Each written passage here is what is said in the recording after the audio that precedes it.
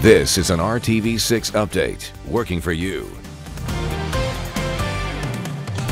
I'm Lauren Casey, and these are your latest headlines from the RTV6 newsroom. Because of the rise in the recent COVID-19 cases, Marion County is taking a big step back from reopening. Starting today, the mayor has ordered all bars that do not serve food to close at least until August 12th. The restaurants will return to 50% capacity for indoor dining. The city will work with businesses to expand outdoor dining options. Social events may not exceed 50 people. Churches can hold indoor services at 50% capacity. Outdoor services will not be restricted as long as social distancing rules are followed.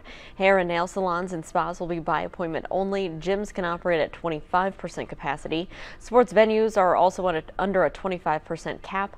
Mayor Joe Hogsett also reminds all residents masks here are still mandatory. Safely reopening colleges and universities will be a main topic of discussion when Vice President Mike Pence and Second Lady Karen Pence land in Indianapolis today. The Vice President is scheduled to speak with higher education leaders at Marion University. At least one group is planning to protest across the street during the Vice President's visit. Time now for a check of our Friday forecast. Todd?